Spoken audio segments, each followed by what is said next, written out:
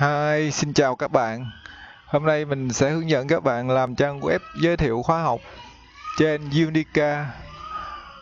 Đầu tiên, mình sẽ mở trình duyệt cốc lên, trình duyệt Chrome lên. Mình có một tên miền là học từ xa.net. Đây là trang web giới thiệu khóa học của mình. Trang này nhìn nó cũng đơn giản thôi. Click vào một bài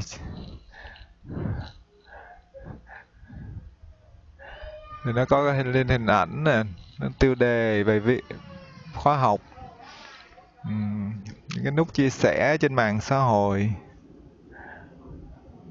có nút đăng ký học, có mã giảm giá 40%. Nếu mà khách hàng nhập mã giảm giá này vào sẽ được giảm 40%. Mình copy ha. Dưới này là có phần nội dung giới thiệu về khóa học. Bên dưới nữa là có video clip trên YouTube giới thiệu về khóa học, giảng viên giới thiệu. Và bên dưới nữa là những khóa học liên quan.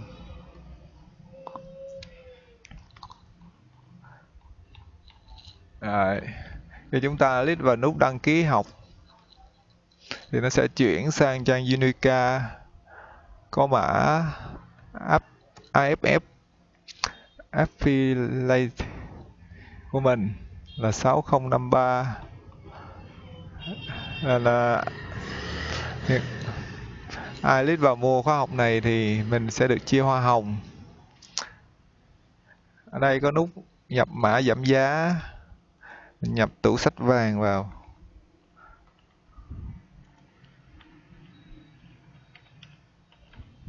Ok, 600.000 sẽ giảm xuống còn 360.000. Đây là khách hàng và mua trang web theo đường link của mình sẽ được giảm 40%.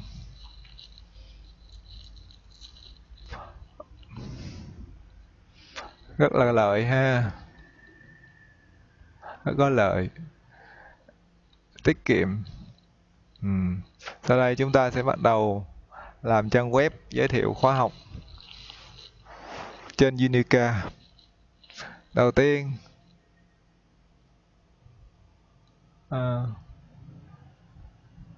các bạn cài web. Chúng ta vào hostingr.vn. Đây mình xài gói Hostingr, khu vực thành viên, và đăng nhập.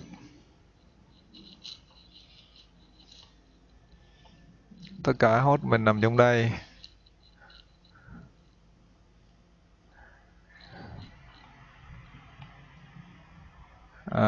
Mình đang xài gói business, rất nhiều web ha, 50 mấy 60 web.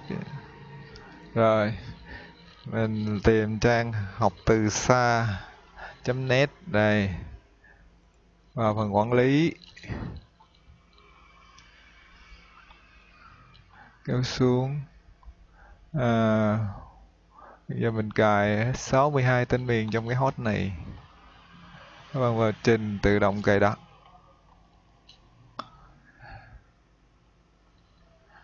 Rồi chúng ta sẽ xóa cái web cũ này đi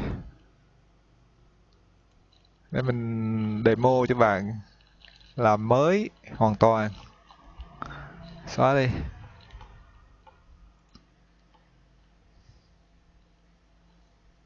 Rồi web đã được xóa ha. Giờ mình undo lại coi còn không. Ủa, đây undo lại bên đây. Cái web đã được xóa rồi ha. Rồi sau đó các bạn kéo xuống vào phần WordPress và cài đặt luôn WordPress 4.7.4. Đây mình đặt tên đăng nhập của mình là ba trung, mật khẩu,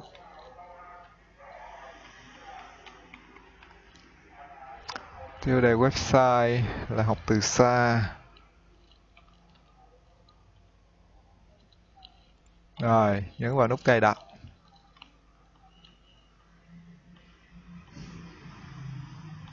Rồi sau chúng ta mở trang học từ xa.net của mình lên. Đây là một trang web hoàn toàn mới. Bạn nhấn học từ xa.net xuyệt wv ngang admin để đăng nhập vào quản trị login. Chúng ta điền tên đăng nhập và mật khẩu, sau login vào web. Rồi các bạn vào Rin Option, tắt hết mấy cái này đi. Đây giao diện toàn bằng tiếng Anh. Chúng ta sẽ chuyển sang tiếng Việt vào Setting, Zone. Xóa câu khẩu ngữ này, khẩu hiệu này. Rồi cho mọi người đăng ký thành viên luôn. Ở dưới kéo xuống chọn ngôn ngữ là tiếng Việt, save.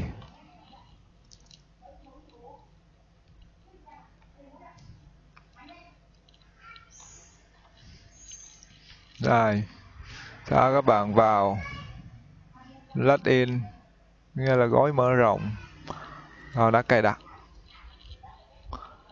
Những cái login này không xài chúng ta xóa đi, chọn tất cả rồi xóa đi. Đó. Sau các bạn vào cài mới, các bạn gõ từ khóa là all in one.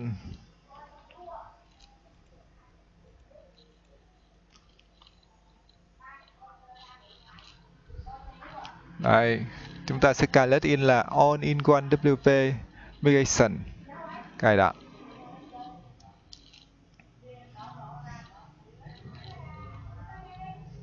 Kích hoạt.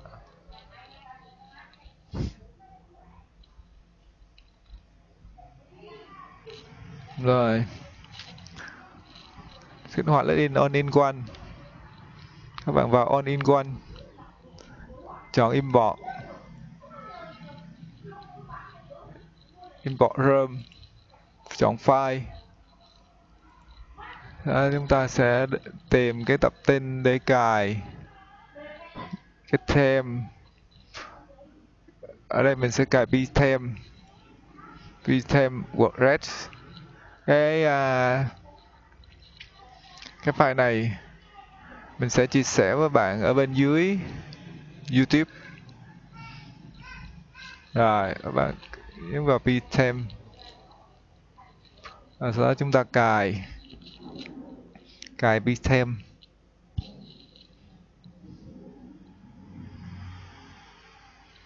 Các bạn đợi tí cho nó chạy ha.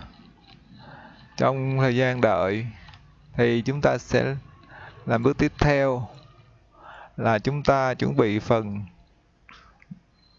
dữ liệu. Ở đây mình có chuẩn bị một file Excel dữ liệu tên là Unica. Đây mình mới làm được 33 cái khóa học. Vẫn chưa đủ, cái này xóa đi. Được 32 khóa học. Ở cột A là cột tên khóa học. Tên khóa học. Cột B là cột link hình ảnh. Link hình ảnh. Ở cột C là link applicate AFF đến cái khóa học đó. Các bạn thấy phần đầu á, là link đến khóa học, và phần sau có dấu chấm hỏi và AFF bằng 6053, nghĩa là khóa học cái mã tiếp thị liên kết của mình đến cái khóa học đó. Và cột D là cái mã nhúng cái video clip hướng dẫn giới thiệu về khóa học trên YouTube. Cột E mình đánh số thứ tự.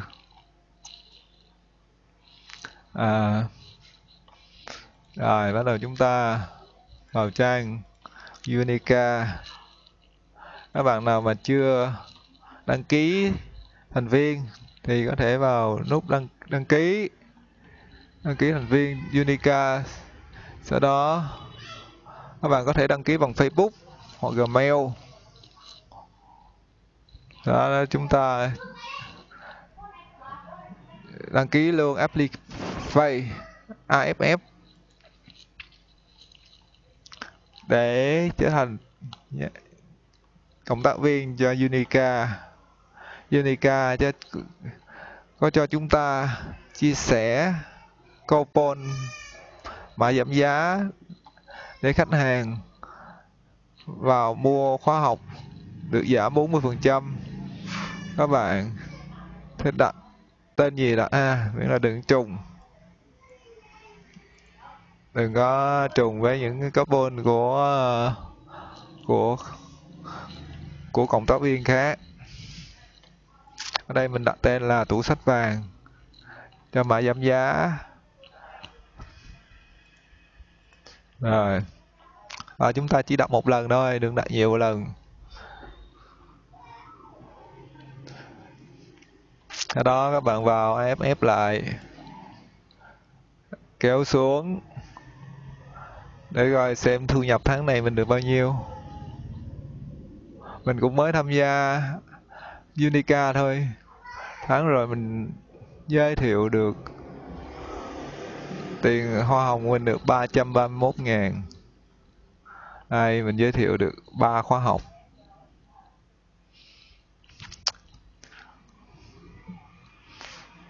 Khóa học được 331.000, cũng đủ tiền tiền net và tiền cà phê. Rồi sau đó chúng ta kéo xuống hoặc lấy link giới thiệu.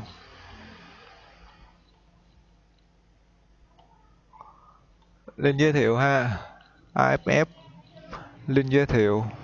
Ở đây Unica cho chúng ta rất nhiều khóa học, tất cả là một trang vậy là 20 khóa học, và 10 trang như vậy 14 trang.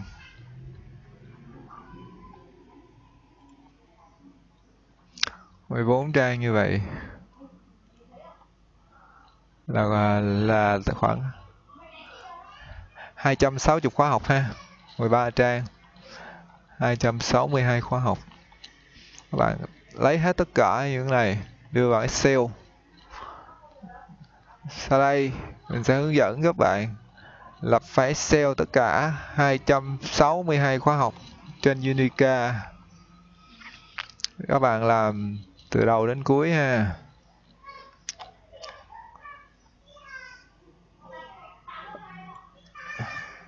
Đây chúng ta gõ số 1 luôn, trở về trang đầu luôn. Rồi đầu tiên các bạn copy cái tên này, cái tên khóa học này, quét chọn, Ctrl C, copy. Chúng ta copy dán vào cột đầu tiên là cột A, Ctrl V, dán vào. Sau đó các bạn nhấn Ctrl C, nhấn chuột phải vào cái hình nhỏ cái bên này nè, chọn copy image address, copy cái đường dẫn đến hình ảnh này. Đây mình sẽ mở hình ảnh này lên. Đó, đây là cái hình ha. Các bạn copy vào cột B. Rồi tiếp tục các bạn vào lấy link, nhấn chuột phải, mở một tab mới, nhấn vào đây là nó tự động copy cái đường link tiếp thị AFF của mình. Rồi các bạn dán lên đây luôn.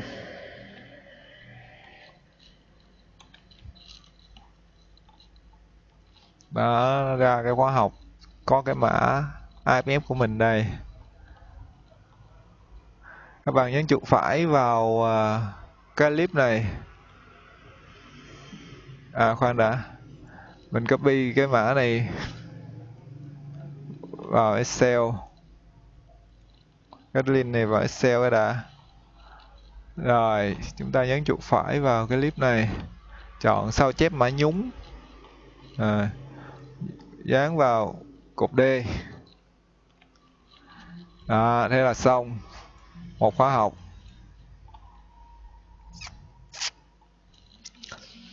Rồi mình sẽ làm khoảng chục cái để các bạn thành thạo. Tắt này đi.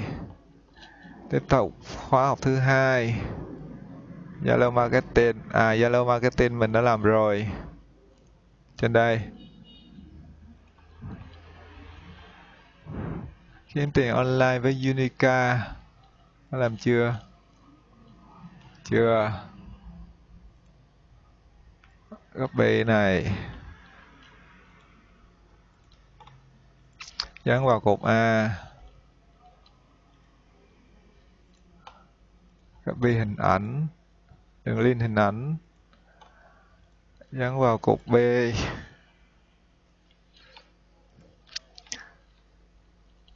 mở tab mới, copy link AFF, dán vào cột C,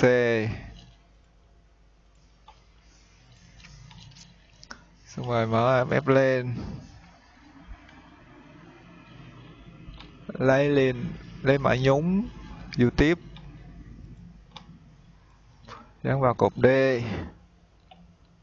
Các bạn nhớ đánh thứ tự tất cả khóa học để khi chúng ta up mà có bị sai sót thì chúng ta có thể up lại tiếp theo. Rồi tắt đi, copy, làm khóa học tiếp theo, copy, dán. Chúng ta việc copy dán đây ha, copy, dán,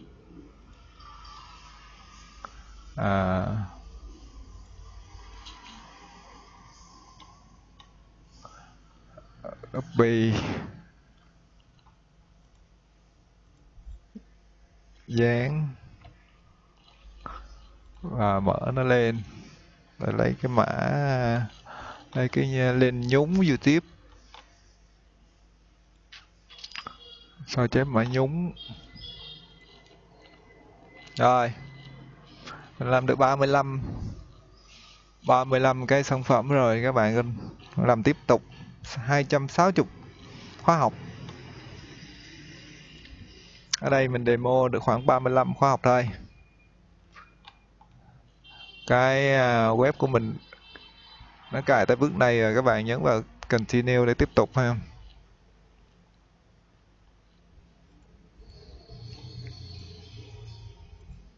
Rồi 35 khóa học đây.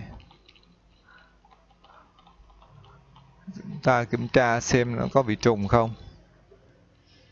Các bạn quét chọn hết này, vào data, remove duplicate, bỏ chọn đi, chỉ sợ cái cột A thôi, cột tên này. Không. Rồi không có nào trùng hết. Rồi mình xóa hết mấy cái số này đi.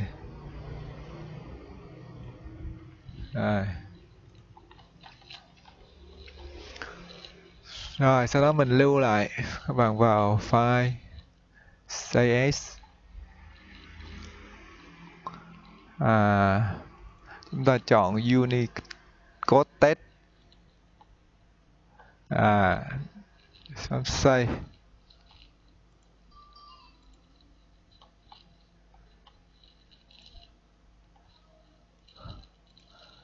Đây chúng ta có file unica.txt, mở lên bằng notepad.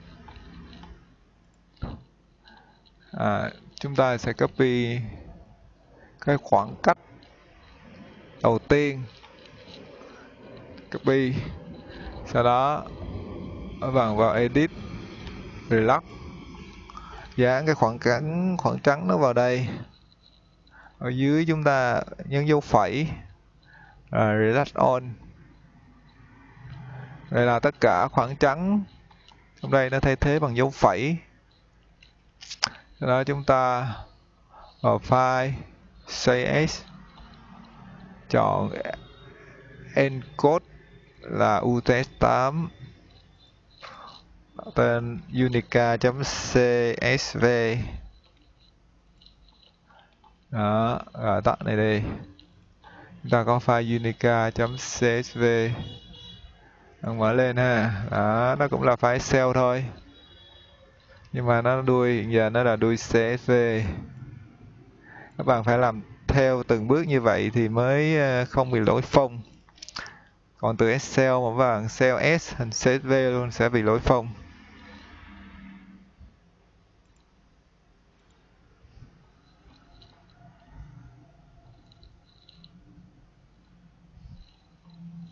Đây.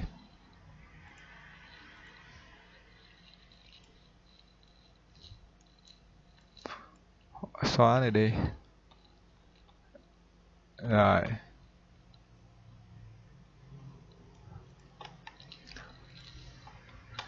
Chúng ta vào xem đây.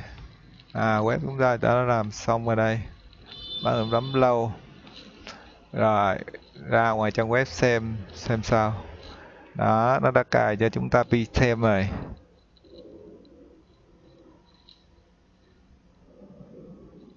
thêm. Phép lại. thêm ha. Chúng ta sẽ đăng nhập vào phần quản trị. Này không phải là tên Đặng Văn Trung nữa, mà nó là một tên khác, vì chúng ta copy web cho nên nó phải là một tên đăng nhập của cái web trước. Sale imk.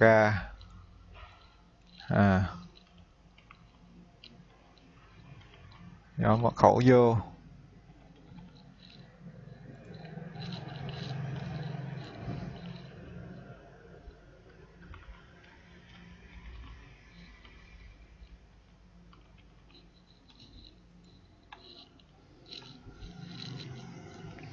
Rồi bấm save lại. Tắt này đi. Tắt này luôn. Nó bao cập nhật gì đây?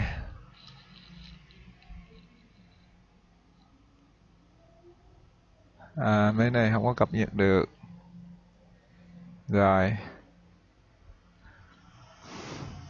Các bạn vào. Nên nó tên bảo hiểm sức khỏe là tên web cũ ha. Mình sửa lại. Vào cài đặt. Tổng quan. Bảo hiểm sức khỏe này mình xóa đi. Mình sửa thành học từ xa.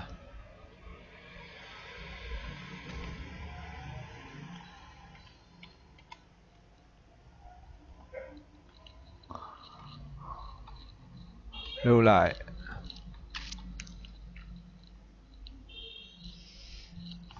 Đó, các bạn vào giao diện, chọn cái vtem demo data, chọn demo. Ở đây mình sẽ chọn, có rất nhiều là cái giao diện. Mình chọn e-learning chẳng hạn. Có e-learning không?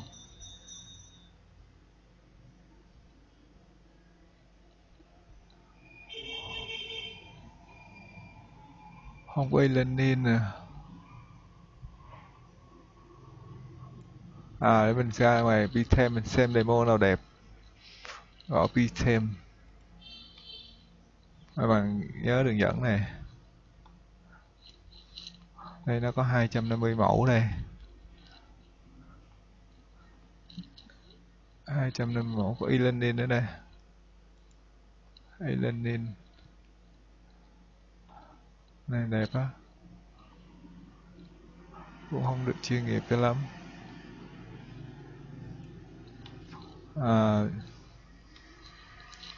Chọn cái nào cho phù hợp với cái học từ xa của mình giờ. Cái này mô này cũng được nè. Đó, cái hình ảnh giống như học từ xa vậy.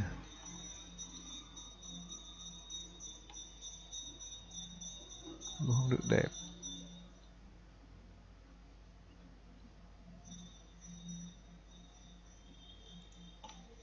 Mình sẽ chọn vài mẫu.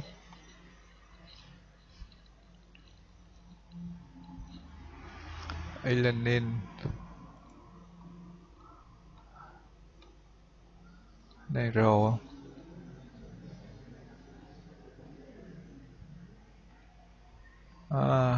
Này học từ xa cũng được đó chứ. Cái này được nè. Phim đẹp, nhìn chuyên nghiệp ha. Rồi mình sẽ chọn cái giao diện phim. Các bạn vào đây trong phim,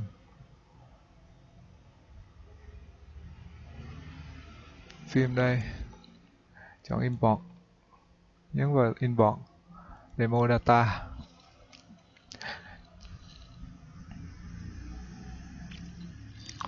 Rồi trong khi chờ nó cài,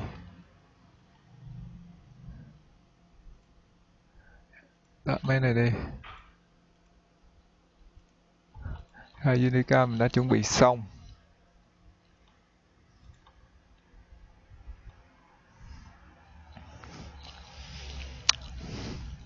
Đây, cài đặt hơi lâu, mở một tập mới xem hay sao. Refresh lại. Học từ xa rồi đây.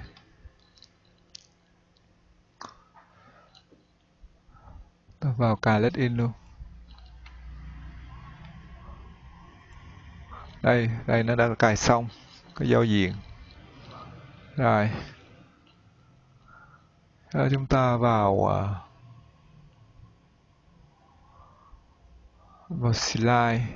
slider. Chúng ta sẽ cài cái slide cho đẹp. Import slide, chọn file. Và về cái này mình sẽ chia sẻ bên dưới YouTube. Các bạn sẽ tải về, vào slider, demo, kéo xuống, chọn cái chữ phim, phim.zip. Có không? Không có ta. Không có. Vậy là cái giao diện này nó không cần phải cài cái slide.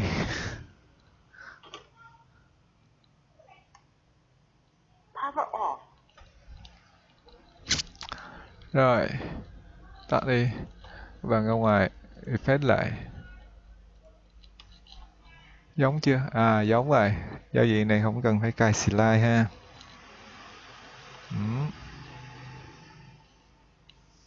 Rất đẹp ha. Rồi chúng ta vào một quản trị, vào gói mở rộng.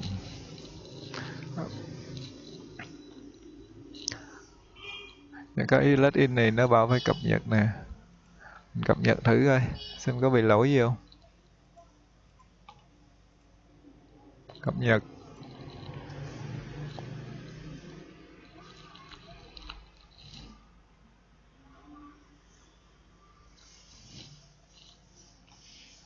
Cập nhật bị lỗi rồi, là do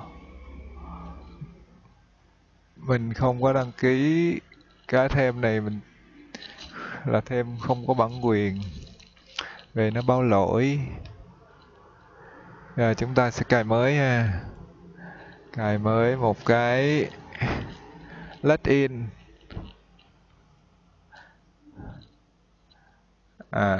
on import không, let in WP on import rồi.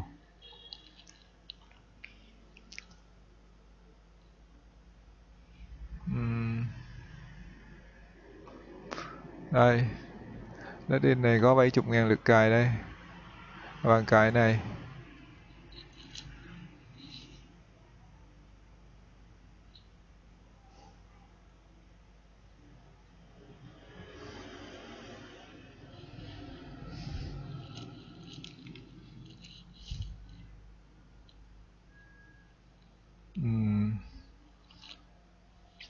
kích hoạt lên.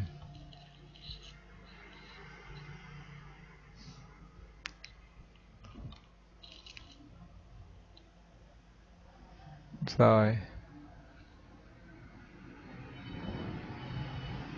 sau đó mình sẽ cài thêm let in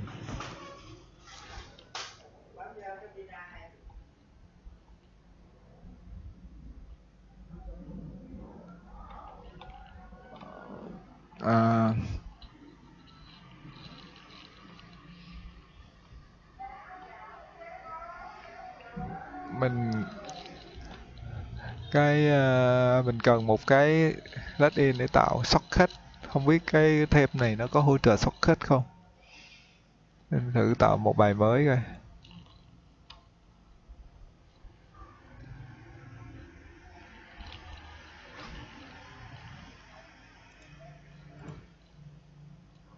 Nó tạo socket không?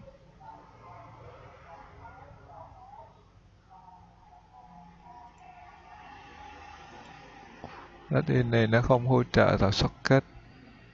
Cái thêm này mình phải cài thì lại thêm một let in để tạo socket. Cài rối mở rộng, cài mới, tạo một cái nút đó, button socket, button socket.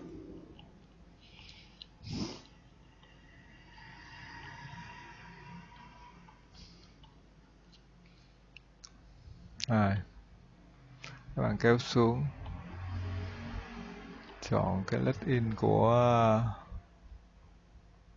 con nào đây, của thằng WB socket này nè, 80.000 lượt cài nè, cài của mai thêm shop, kích hoạt lên. Rồi lên thì mình không xài, mình gỡ nó đi. On em quan nè, xóa đi.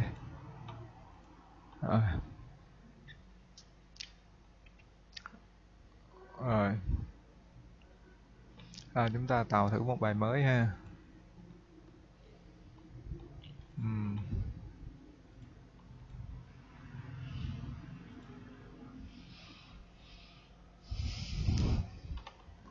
Đầu tiên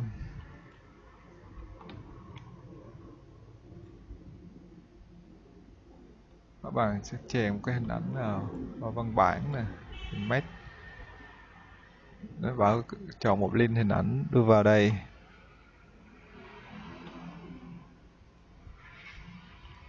Mở Unica lên, hình ảnh, cái lên hình ảnh của mình đây, copy cái tên, dán vào cột tiêu đề. Rồi nó tự động tạo link cho mình lên đây. Rồi vào image, chọn cái link hình ảnh, dán cái link hình ảnh vào đây, link ảnh đây, bên C, dán vào đây. Ok, thì mô tả ảnh thì mình sẽ lấy cái tiêu đề làm mô tả luôn.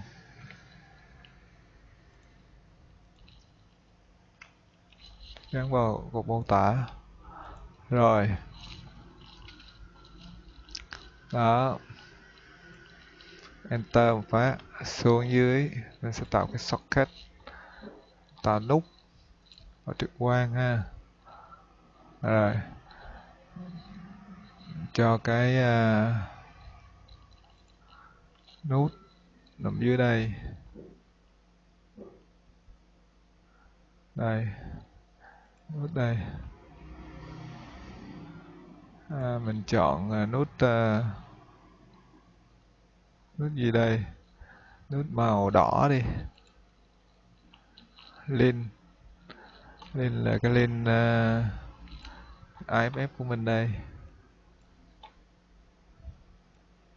Copy link vào, copy link vào đây, target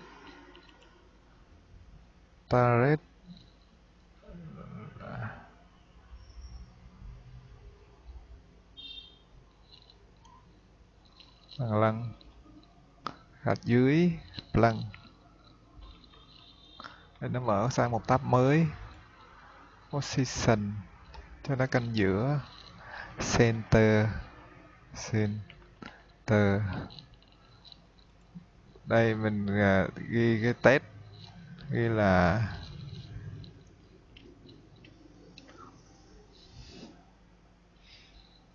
mua khóa học hay là chi tiết đi, xem chi tiết, xem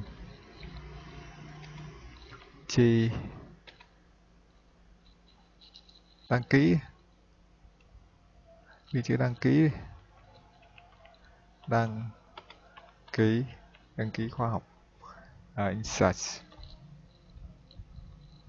hình như mình phải chọn test á.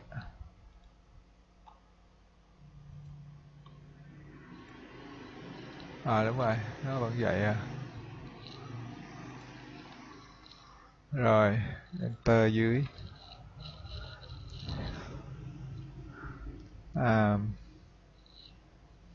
rồi mình chèn cái YouTube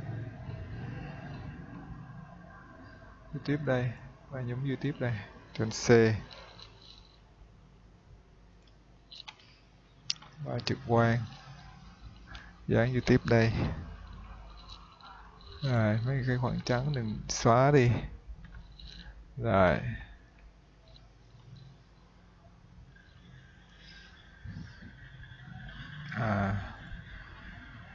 đó, cái khoa học đó, cho tất cả ra giữa cho đẹp ha.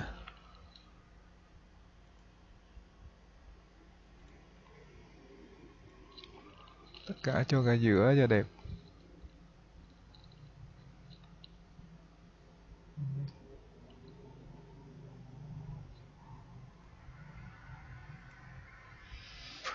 Center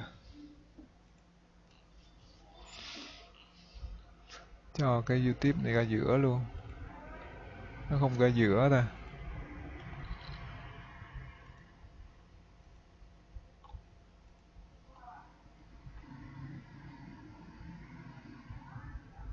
Rồi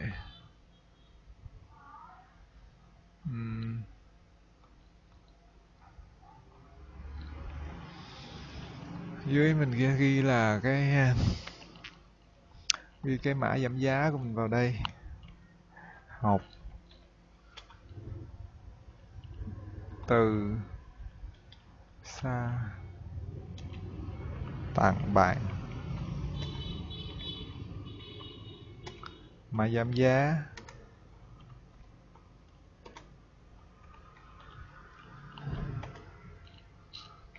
tủ sách vàng.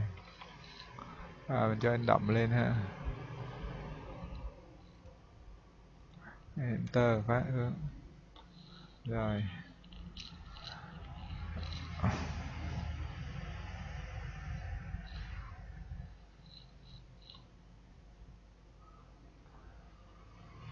rồi mình bấm đăng bài viết luôn, xem lại,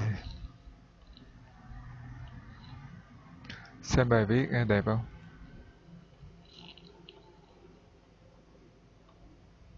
Đó.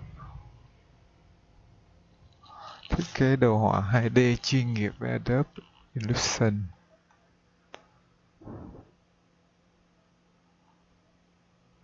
Cái view tiếp này cho ra giữa. Học từ xa tặng bằng máy giảm giá này thì lại không thấy rõ.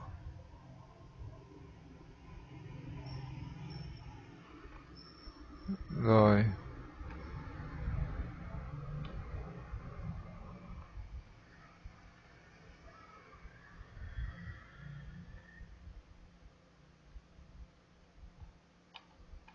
Chỉnh sửa bài viết.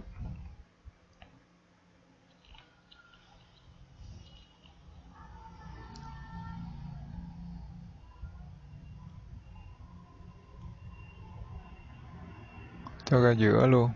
Ra giữa hết rồi. Rồi, cho này đậm đậm lên. Cho màu mè lên.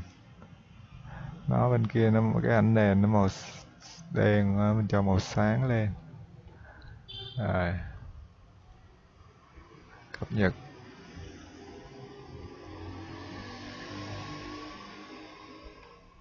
Xem bài viết coi. Xem bài viết.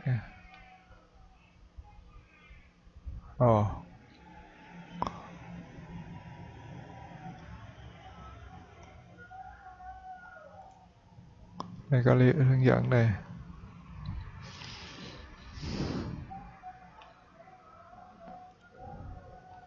Sửa.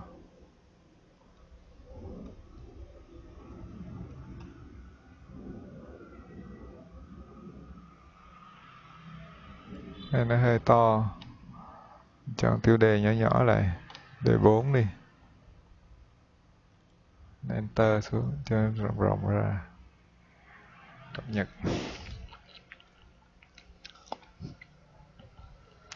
Và xem lại. Đẹp rồi đó.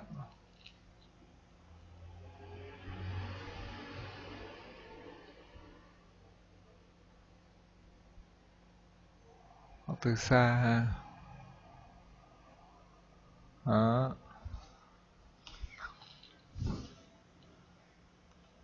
Nó có cả nút chia sẻ trên Facebook.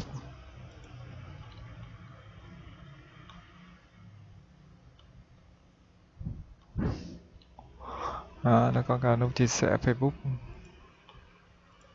Twitter, Pinterest. Rồi, mình sẽ làm cái mẫu này cho cái file Excel của mình.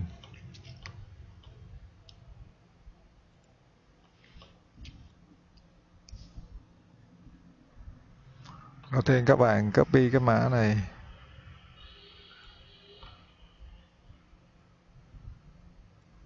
Copy.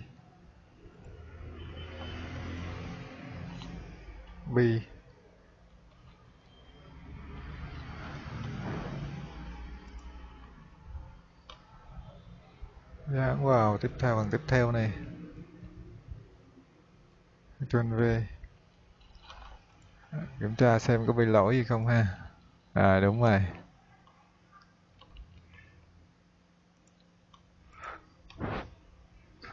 Sau đó mình copy. Đây là cái link hình ảnh đây. Đây link hình ảnh thì nó nằm ở cột V rồi. Tiếp copy cái phần này. Internet này. Mình dán vào cái cột thứ hai. Đây nó thiếu dấu phẩy, dấu hay. Mình phải thêm vào. Rồi. Cho nó giống này ha. Nhớ là có khoảng trắng ngay giữa. Rồi.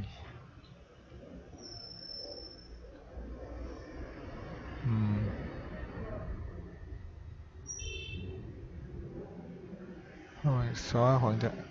Kéo này lên. Copy cái phần này. Đây là cái tên nè, tiêu đề của mình này. Đó là cột A đó. Copy cái phần mã tiếp theo. Ctrl C. Nhớ để ý cho đúng nha. Khoảng trắng dấu phẩy nó hay bị xóa, hay bị mất lắm á. Đó, mất nè. Mình xem lại coi. Đây có hai dấu hai nháy ở dấu cách.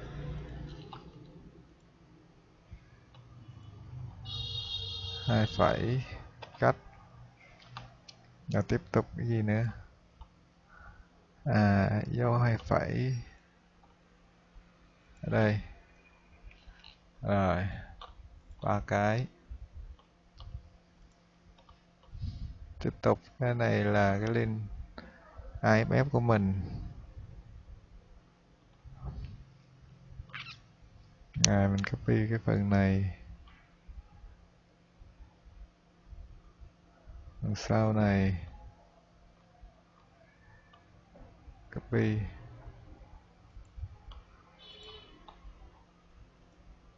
Dán vào đây. Đây có dấu phẩy, dấu cách. Dấu phẩy. Này bị mất lắm. Vâng, vậy để ý ha. Đây, dấu hai phẩy. Rồi dấu cách. Rồi đây cũng có dấu hai phẩy nữa nè. Dấu nháy nè. Rồi đúng rồi. Center.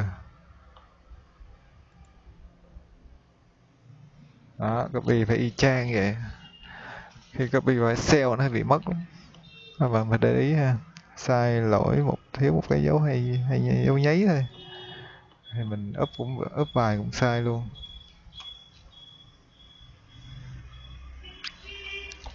Rồi. Xong phần này. Tiếp tục ở dưới này mình có cần copy không? Mấy này mình chỉ cần gõ vào được rồi. Không cần phải copy.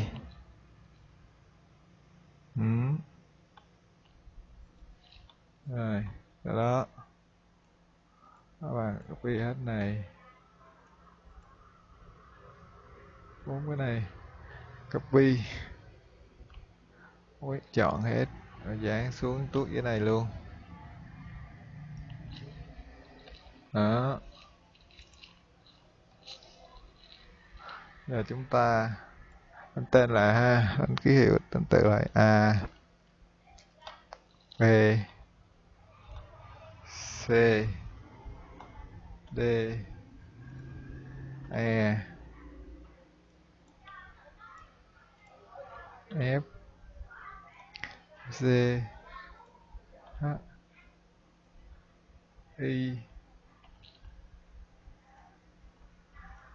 I hết rồi. Rồi sau này hết rồi. Delete đi. Rồi.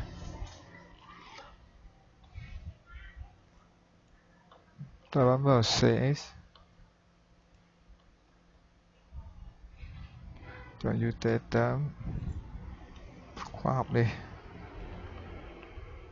Khóa học. Xây lại.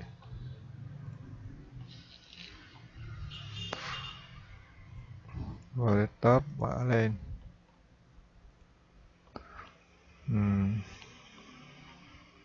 Copy khoảng trắng này. Edit. Select. Dán khoảng trắng vào đây. Đây mình cho dấu phẩy. Select on tất cả. Rồi. Save as. Chọn T8. Đây sửa hình CSV. Xây lại. Tắt đi. Đây. Rồi. Đây là xong. Phần chuẩn bị dữ liệu. Đi.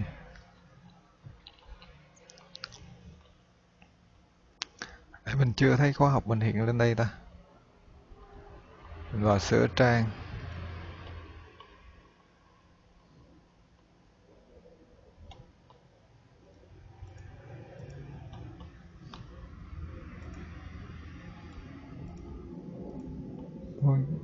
Khóa học mình nằm ở trên đầu tiên này luôn nè. Trên đầu tiên này nè.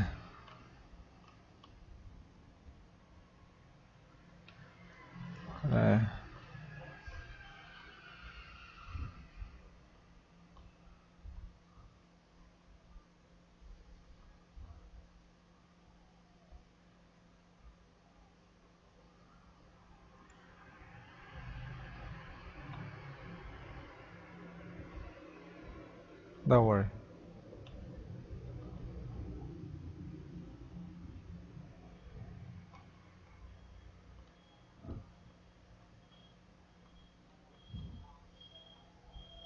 Mới vừa bấm cái add device. Nằm đâu ta? Nằm đây. Bắt đi.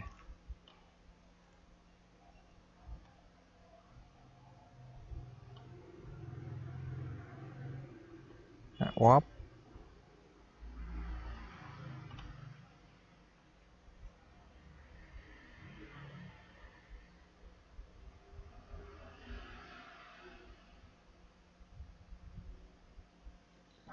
Cái này mình cũng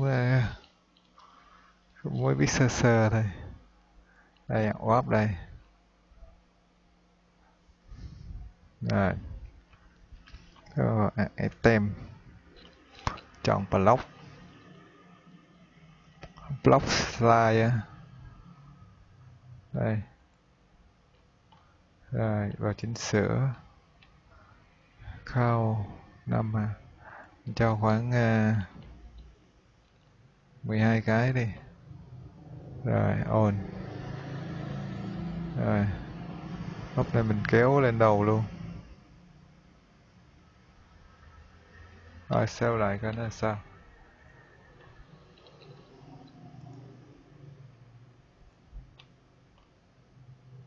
Khóa học mình nó lên chưa?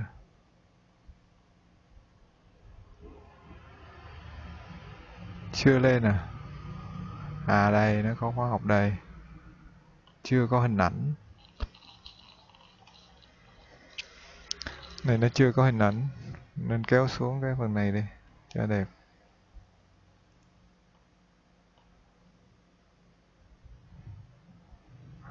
Góc này mình kéo xuống đây.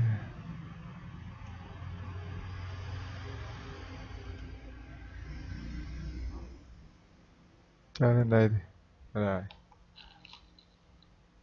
Cập nhật lại.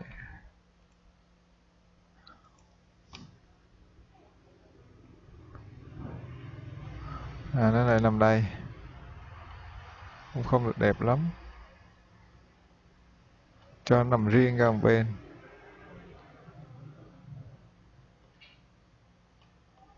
Tạo một cái warp mới. Section luôn đi.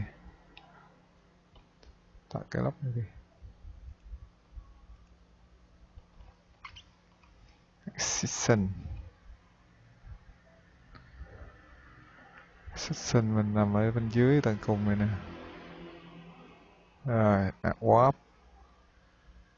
Item. Lock. Sửa cho khoảng 12 bài viết. Xây lại. Cho cái warp này lên trên luôn. Các bạn kéo thả tùy ý ha.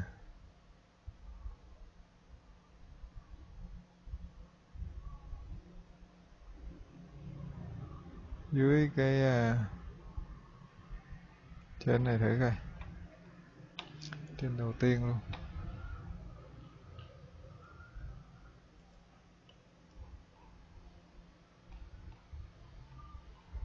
Khóa học làm tốt đây rồi.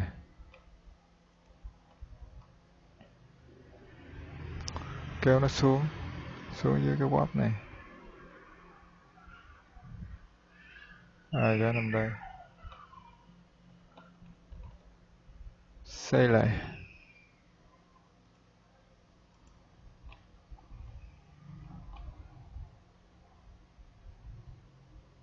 Hộp nó này là nằm ẩn đây.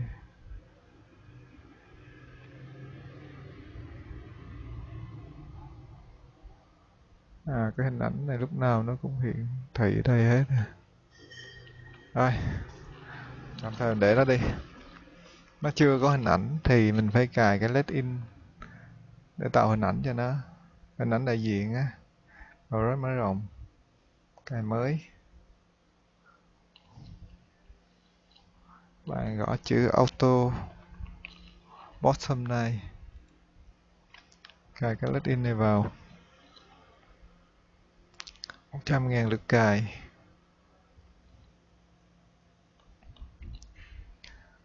Rồi kích hoạt lên.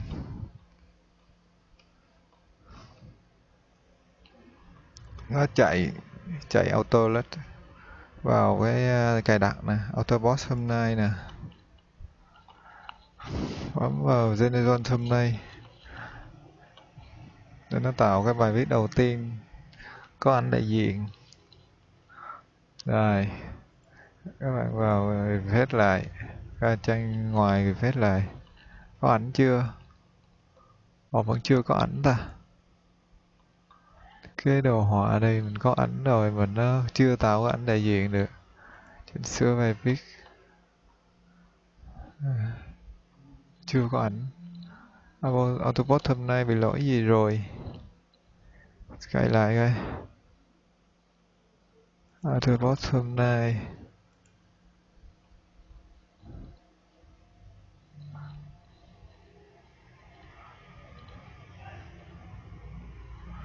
bốn bài đăng à? Bài viết thử coi. Chỉ có một bài thôi mà nó bảo 14 bài đăng. Xem.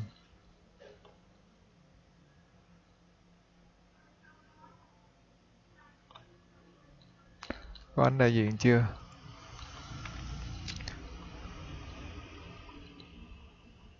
Vẫn chưa có ảnh đại diện ta. Vậy mình phải chọn ha. Chọn thủ công rồi.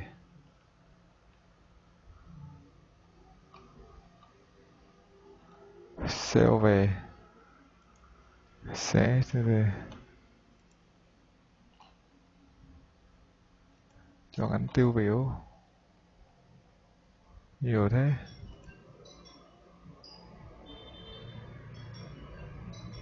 Chọn tập tin.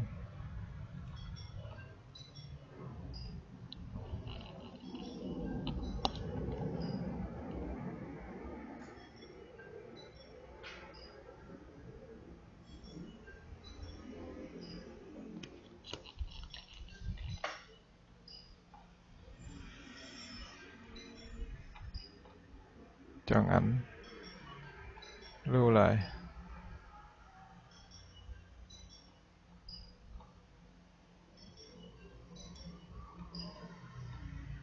Ngoài xem nó có chưa?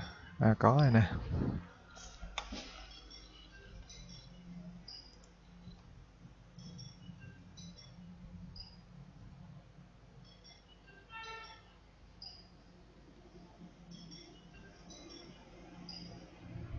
Rồi bây giờ chúng ta bắt đầu cài ha. Vào học từ xa.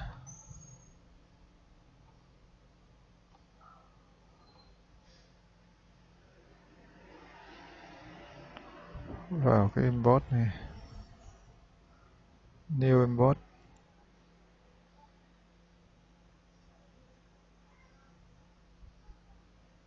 Upload file. Khóa học này đây. Bài viết. Chuyển sang bước 2. Có 35 bài đây. Chuyển sang bước 3 luôn.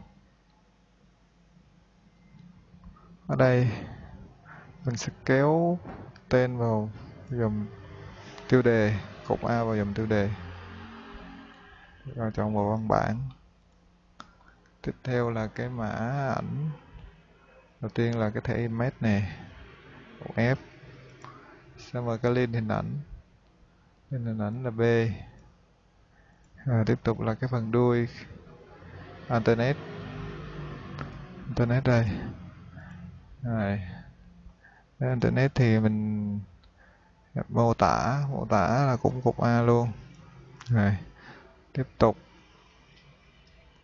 là cái khóa lại. Nó có tiếp theo phần nút luôn.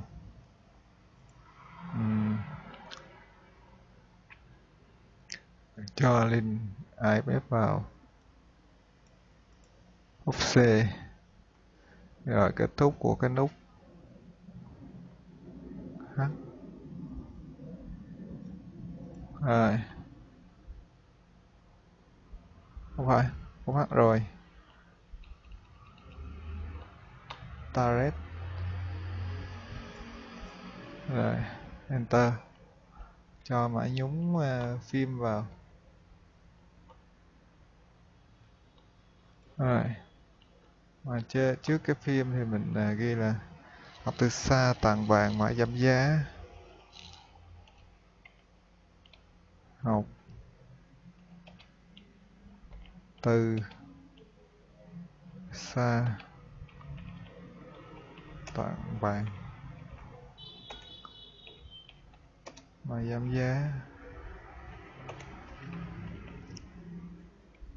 40% là tủ sách vàng. Tủ sách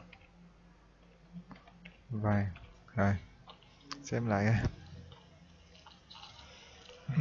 Cũng đẹp chứ. Rồi, cho canh giữa hết đi. Giữa hết. Xem lại đẹp không? Ồ, cũng đẹp á. Cái này nó chưa ra giữa nè. Chưa ra giữa thì mình cho cái này lên.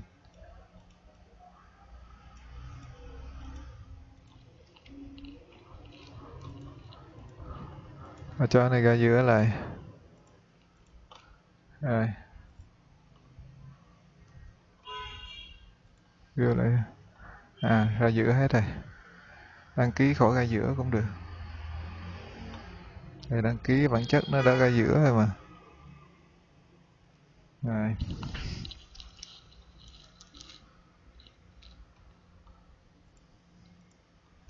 Mình cho màu đậm lên tí.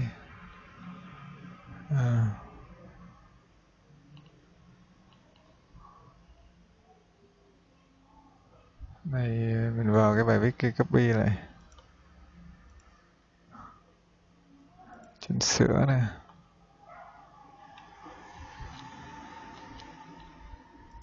Copy cái mã này qua H4.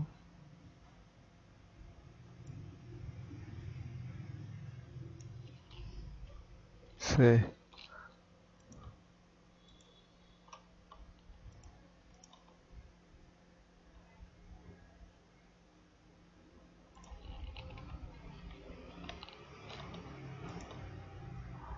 Bốn ha.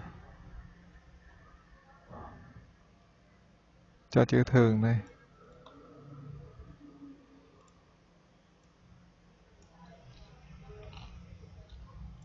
Rồi. Ở đây mình cho D1 luôn.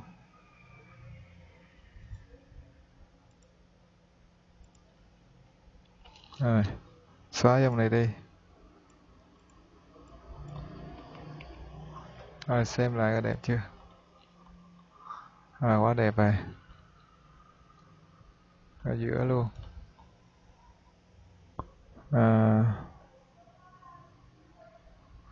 Đây cho xuống hàng.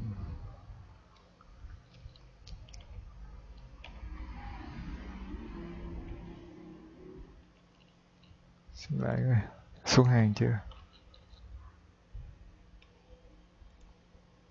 Đã xuống hàng rồi á.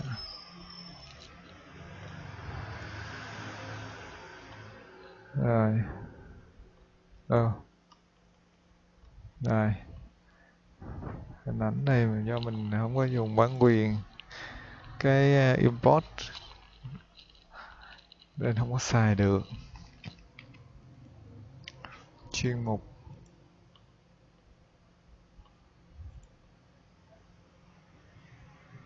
Đây mình sẽ cho nó vào một cái chuyên mục. Chuyên mục gì đây?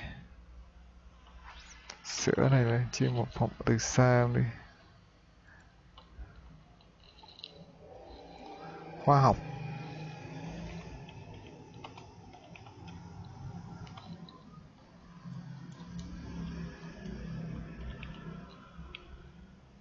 Khoa học.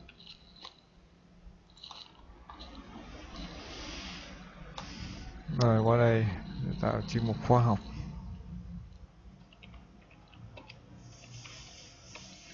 Rồi thẻ khỏi đi, các bạn lưu lại.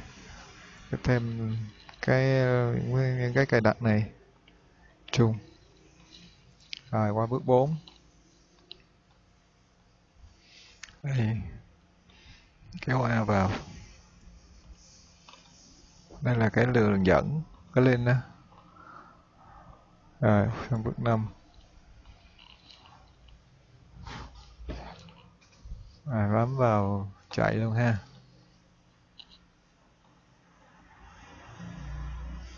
Đó, nó đang chạy ạ. 35 bài đăng nhanh thôi. Các bạn làm tương tự cho 260 bài, 260 khóa học của Unica.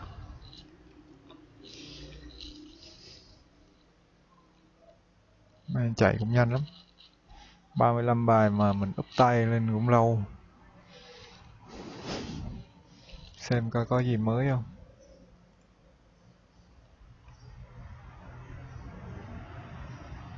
Vẫn chưa có hình ảnh ta.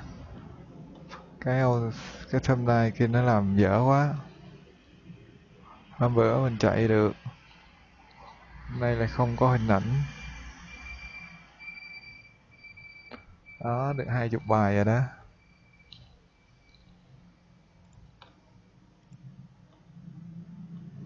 Có hình ảnh đây nè. Có ảnh đây nè.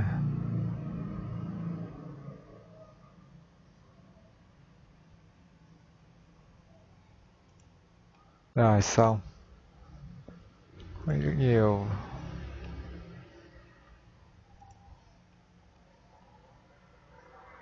Và click vào xem đi. Đó. Đẹp ha. Đây nó có nút chia sẻ, nãy nó nằm dọc, bây giờ nằm ngang đây. Đây nó có cả link.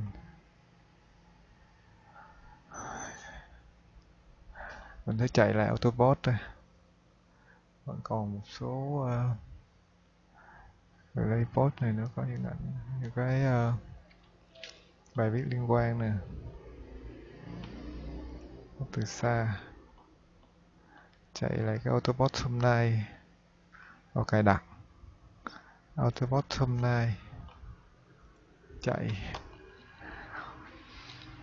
xem nó có cài hình ảnh không.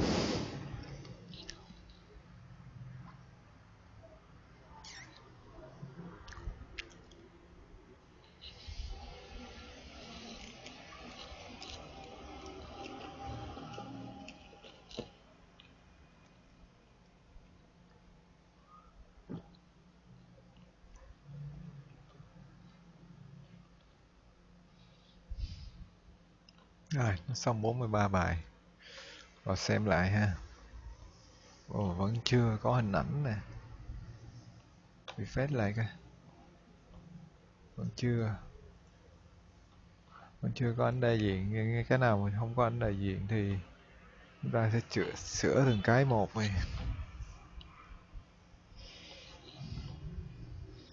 Cái nào không có ảnh đại diện chúng ta sửa lại. Các bạn vào chỉnh sửa bài viết. Trực quan.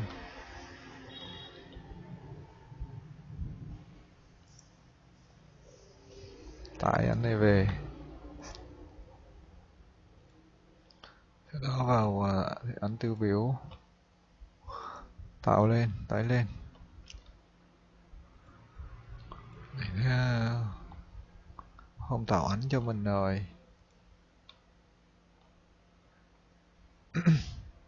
Cập nhật rất nhiều cái không có ảnh.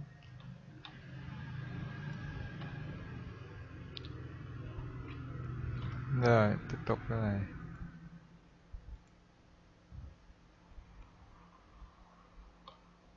Chỉnh sửa bài viết.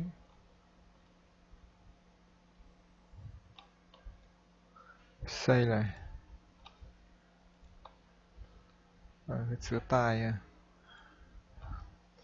Cái autobot lâu lâu nó bị lỗi, nó không có chạy cái ảnh cho mình. Trước mình làm rất ok.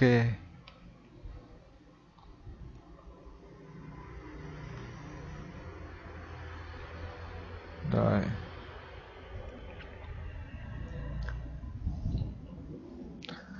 giờ mình sẽ sửa lại cái giao diện này cho đẹp. Đây nó có khóa học đây. Ôi, còn rất nhiều khóa học chưa có ảnh nè.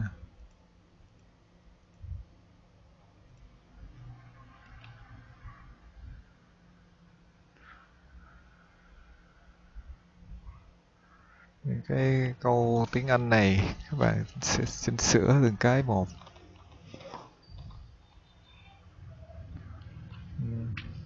Đầu tiên mình làm cái menu này ha. Vào học từ xa. Rồi, tạo trang.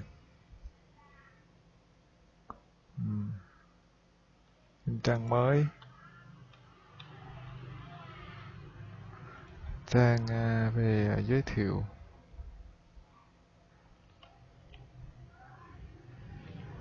Giới thiệu. Rồi, tạo. Đăng bài viết. Thêm trang mới này, mấy cái này mình sẽ bổ sung nội dung sau. Mình sẽ tạo trang trắng này. Liên hệ.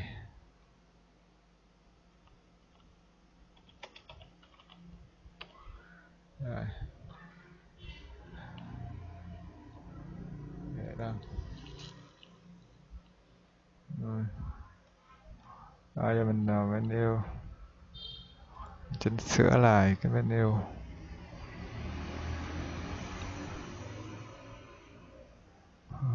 Xóa mấy này đi. Trang chủ hả? Trang chủ, mình ghi là trang chủ. Trang chủ ha. Rồi. About. About nghĩa là giới thiệu. Mình có thể lấy trang mẫu này cũng được. Hoặc lấy trang giới thiệu và mình mới tạo. Giới thiệu. Offer này là gì? Xóa đi. Contact này là liên hệ nữa.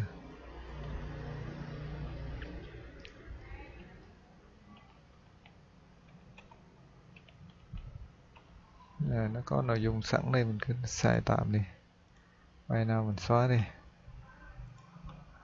Rồi, vào tạo một cái chuyên mục khóa học nữa, cho vào luôn. Học cho để đây, giới thiệu dưới cái giới thiệu đi. Rồi, chọn main menu, lưu lại.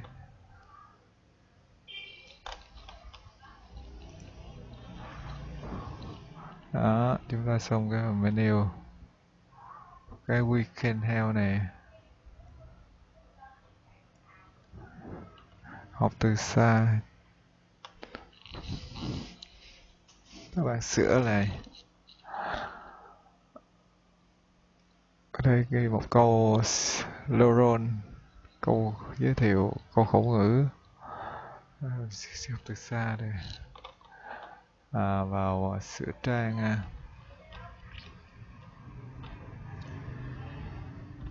Cái câu này mình sửa lại.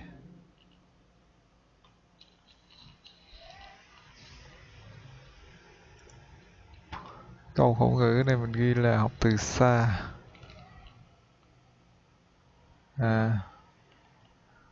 Học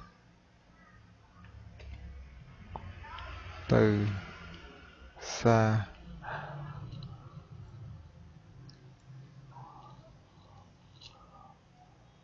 Giới thiệu các khóa học giảm giá với có mã giảm giá.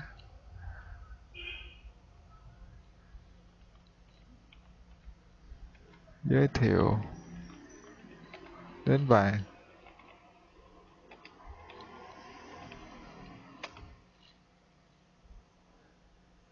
các khóa học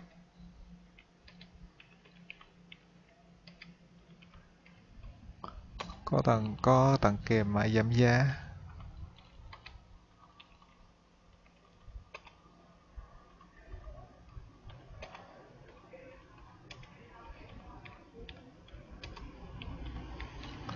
Rồi, lưu lại, cập nhật.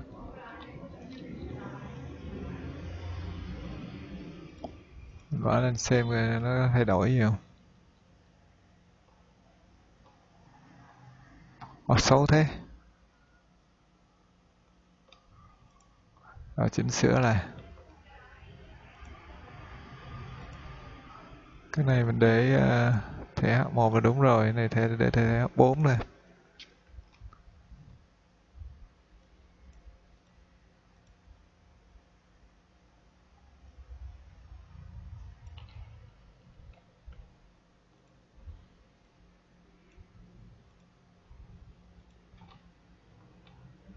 Save lại, cập nhật lại.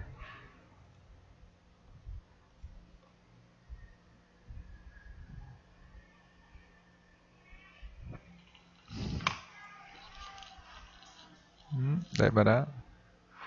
Như cái này không được đậm. Thôi để thẻ H2 rồi.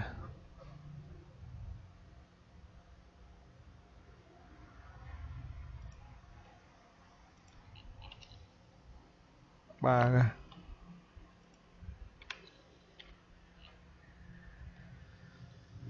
Đây nó không cho chỉnh màu thôi.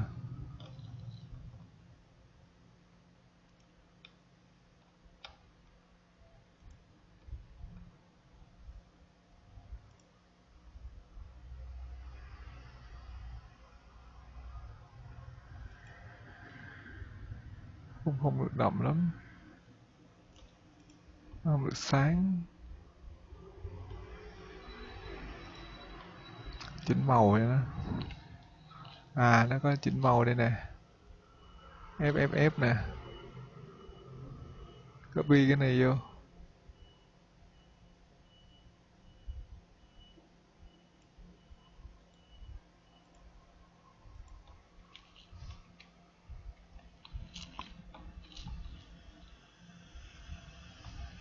Save lại.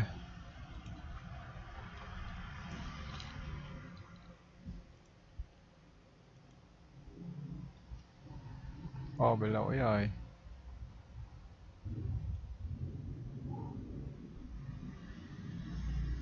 Sửa. Một.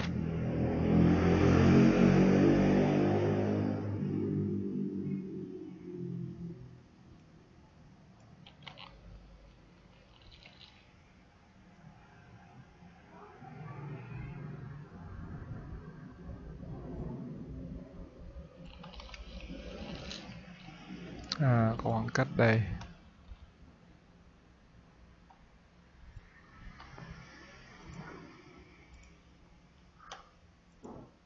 Cập nhật lại. Chỉnh sửa từng ly từng tí một.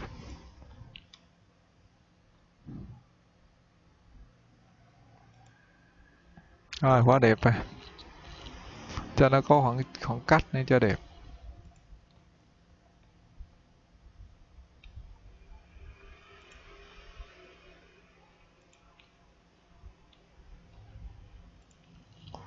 Cho nó một cái mã BR.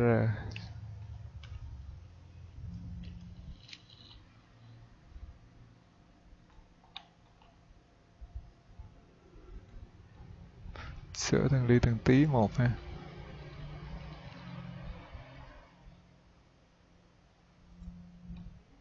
Rồi, có khoảng trắng rồi đó.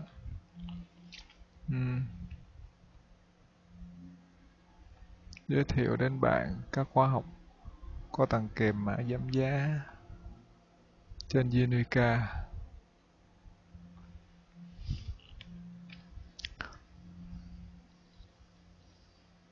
Đây mình ghi là go học nữa, học mãi.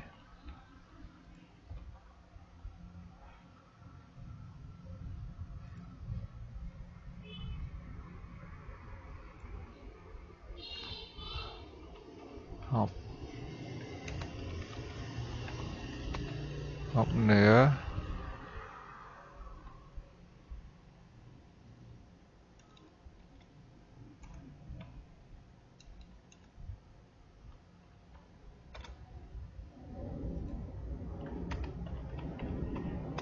Học mãi.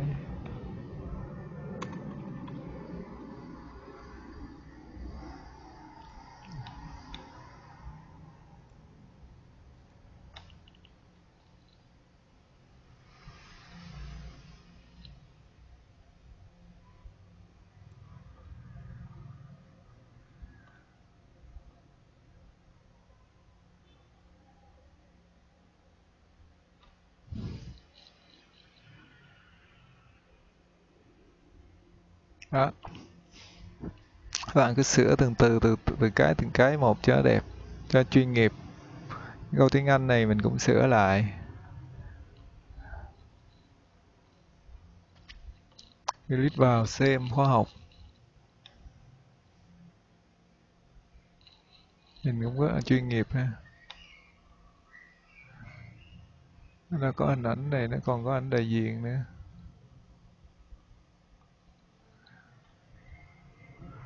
Từ sau tặng bằng và giám giá. Đăng ký. Chuyển sang đây. Rồi.